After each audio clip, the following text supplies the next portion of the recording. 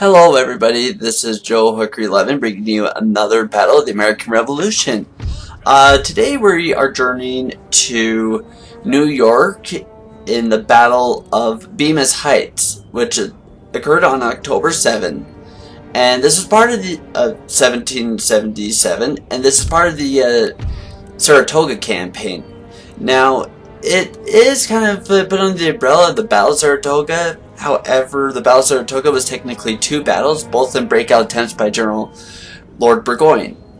Now, actually, I played this battle a couple days back. What I was going to try to do with it was I was going to try to save the recording of the battle, go back through there, and kind of film the battle more,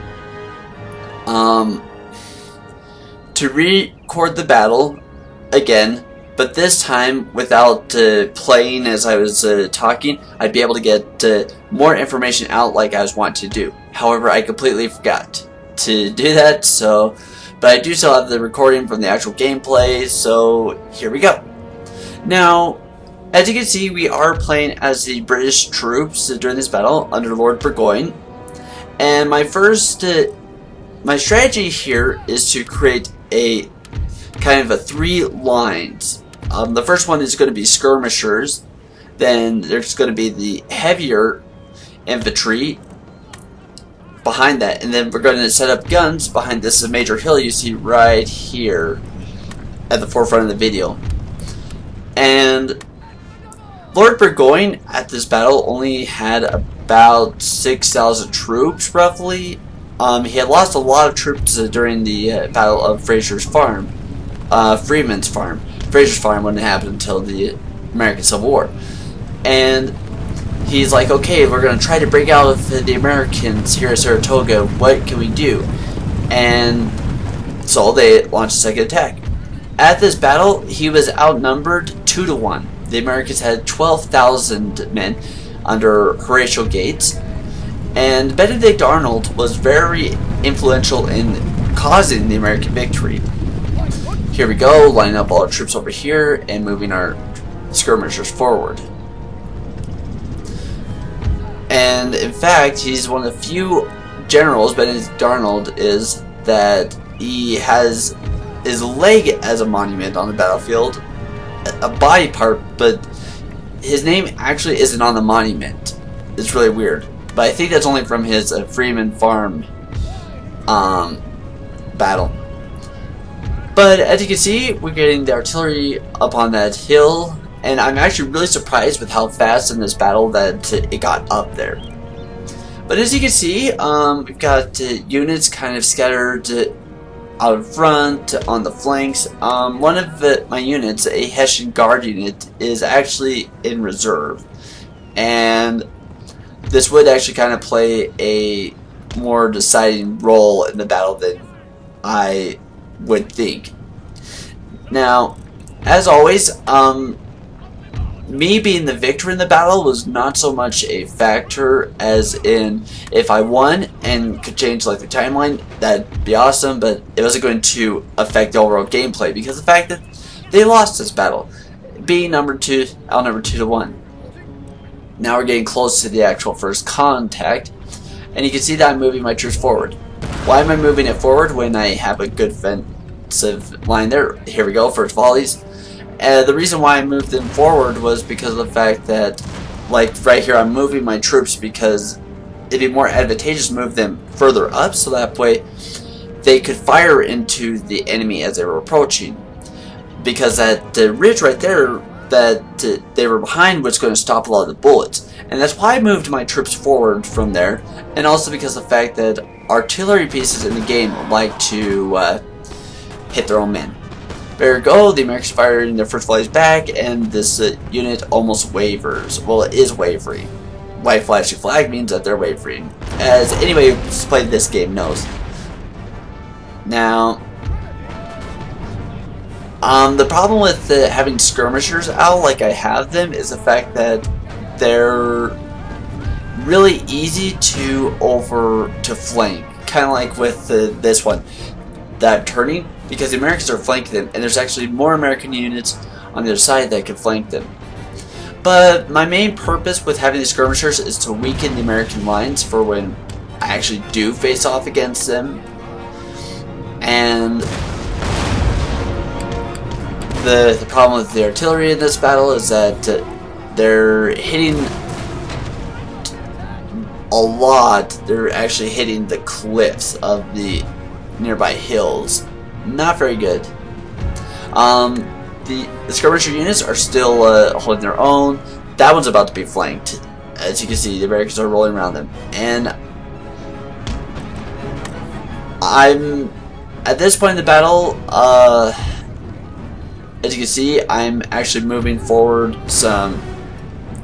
gonna move forward that unit, that one I'm piloting right now, so that way I can actually get a good number of volleys in. But you can see that these Americans just outnumber my own troops by quite a bit. But we shall see just how well this defense in depth strategy is going to work out. So I'm going to pull back my Rangers from over there from this combat. I forgot to put them in skirmisher mode, my Rangers, at that point in time. So instead of running back, firing, running back, firing back, they forgot to do that. Moving my Grenadiers forward, I'm going to try to hit them with grenades. Are we going to, is it going to work? Run through the boys! Here we go, throwing grenades. And look at that, the Americans actually move forward before they go off. And they didn't kill anybody, which is pretty sad. I really like grenades in this game. You've got firing all down the line now. The Americans are going to charge that position. Here we go. Most multiplayer games, they actually don't allow you to have artillery in the game, just because of the fact that, well, artillery is very accurate in Empire Total War. It really is. So like, no, you can't have any, which is fine. I mean, I actually like having more infantry anyways, just because of the fact it takes so long for artillery to form up where they're supposed to be. There we go. Moving forward, my reserve guard unit, grenadier unit, I should say. Gonna reform and gonna support that center. And as you can see, the Americans are massing lots of units on individual British units. And due to the fact that the Americans have more troops, and they actually have a lot more experience. Well, not a lot more experience. They've only won like 1 or 2 battles before this point in time of Saratoga campaign. So they've got a bit more up behind them. You can see several points that American troops are wavering. They will rally and return to the battle, even if they rout. But yeah, you can see that some units were wavering. My troops really kind of, they did very well this battle, holding their own.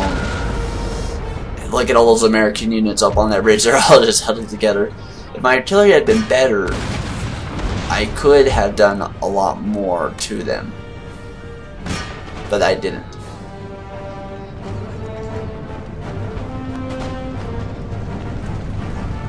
There we go, those guys are still holding their own, bringing up those grenadiers, and unfortunately, they're not going to do very well on that hilltop because of the fact that the American troops, I will come to realize, they actually don't have the range on them. Oh, yep, and that line is wavering.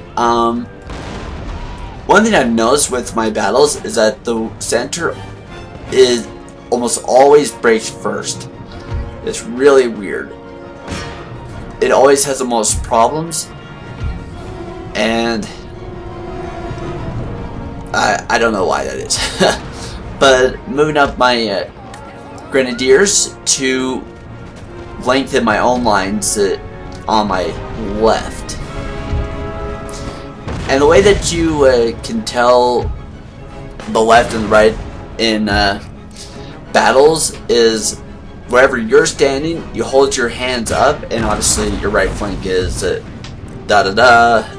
your right flank, and left is the other one. And you can get kind of confused when you're watching like Civil War movies. Oh, look at those units breaking. They talk about the flanks. Oh, their left flank is in there, their right flank going after the right flank. When actually, when you look at it, it's like the left hand. No, you have to reverse it.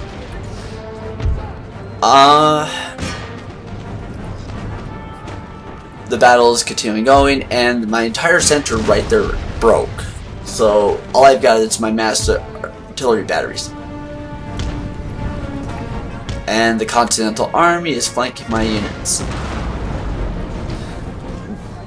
Now, one thing that it's a misconception among American novices is we think that the Continental Army only referred to those troops under George Washington. In fact, the Continental Army was any regular units that the Americans had. Now like that, I refused my flank over there, facing off against multiple units, and forward with the charge, which broke automatically. So, yeah, even though these troops were not directly under George Washington's command, the Continental Army was, if they were regulars, they were Continentals. And in fact, George Washington actually commanded all forces in North America, not just the main army. Another kind of misconception that Americans have. And that unit rallied, sending them back in. Reformed them up to protect my guns, because guns are very important. The sad thing about this whole battle of Saratoga is, had General Howe actually gone to New York like he was supposed to and joined the assault, they could have split the American colonies in half. They go, charge, no, and my men weren't able to reload fast enough. But they had this, the plan that Burgoyne came up with was that his army and Howe's army would meet up in New York City, splitting the American colonies in two. But Howe's like, no. I was like, yeah, sure, I'll go along with it. And then he's like, no, actually, I'm going after Philadelphia. And because of that, France ended up joining the war on the side of the Americans. My General Burgoyne charged the back of the American infantry, and they're wavering and breaking on them. I'm down to 2 artillery pieces on some grenadiers and light infantry, and General Burgoyne has been killed. Probably really good for him, because had he lived, it would have been very good for him. Actually, in the British Army, even if you lost, you actually got a lot of good stuff. Like General Cornwallis became the British governor of India. And my Hessians are in combat now, and the battle is basically wrapped up. There's not much left that can be done for my troops.